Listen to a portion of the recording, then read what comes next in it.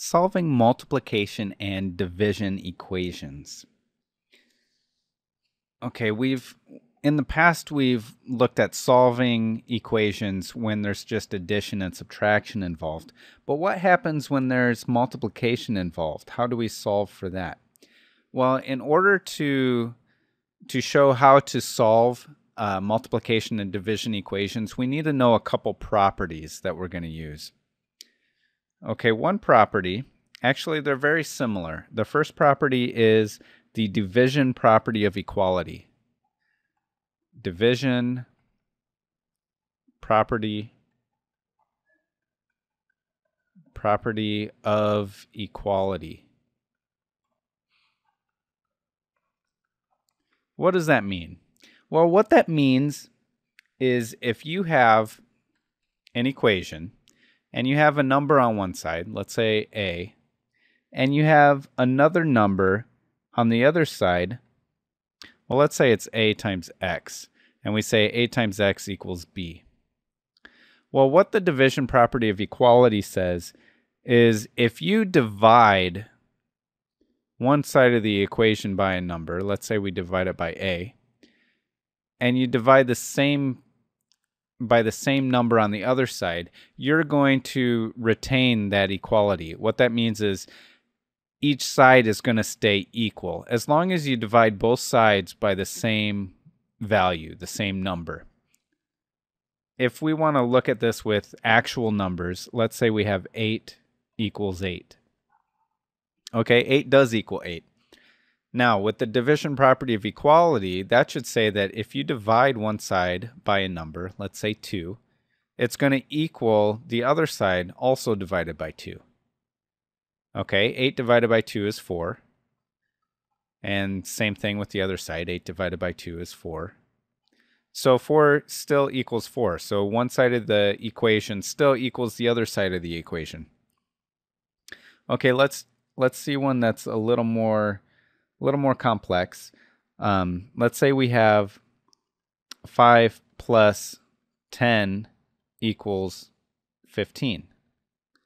Okay, well, the division property of equality says that if we divide both sides by 5, it should stay equal. And it does. When we divide this side, the left side, by 5, well, 5 plus 10 is 15, and then 15 divided by 5 will be 3. That should equal 15 divided by 5, which is 3. Okay? Now the other property, so that's the first property, is the division property of equality. And then you have the multiplication property of equality. Multiplication property of equality. Of equality. And that's very similar. What that's saying is if you multiply one side of the equation by a number and you multiply the other side by the same number, it's going to stay equal. So let's say we have an equation. Let's say we have the equation x over a equals b. If we were to multiply both sides of the equation by a, that should stay equal. They should stay equal. And on this side, the left side, the a's would cancel out, and you'd be left with x equals ab or ba. You can write it either way. But since we multiplied both sides by the same value, they stay equal. Now, if you look at an example with numbers, you could see 2 equals 2. And then if we multiply one side by 5 and you multiply the other side by 5, that's going to stay equal. 5 times 2 is 10. And that should stay equal to 2 times 5, which is also 10. Okay? Now, when we have equations and we want to solve, we can use these properties. Sometimes we'll use just one of them. Sometimes we'll use both. Let's see an example here. if we have 6a equals 54. Okay, what we can do, and we want to solve for a. Solve for a. Okay, what we can do is divide both sides by 6. Okay, the 6a divided by 6, well, the 6's cancel out, and you're just left with a. And then 54 divided by 6. Well, let's work this one out. You may know this already. Whoops. 54 divided by 6. Okay, 6 doesn't go into 5. 6 does go into 54. Well, how many times? 9 times. 9 times 6 is 54. Okay, so 54 divided by 6 will give you 9. So A equals 9. Okay, so let's see one more example. Let's say you have, well, let's see one with multiplication. That's a division one. Now, multiplication property of equality. If you have C over 2 equals 13, and I want to solve for C. Solve for C. Well, we can multiply both sides of the equation by 2.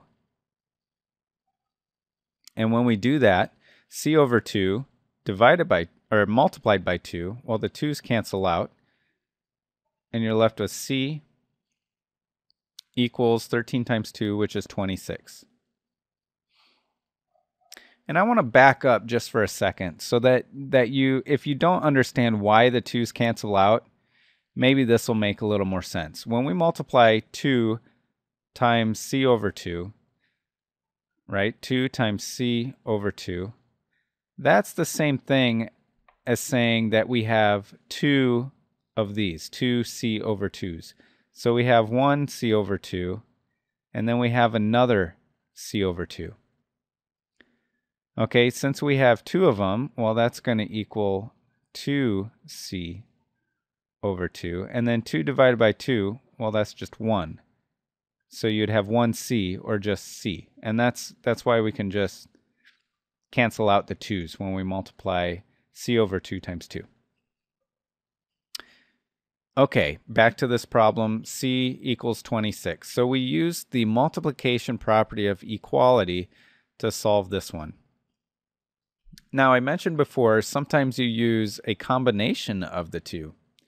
And this can be seen when you have a fraction.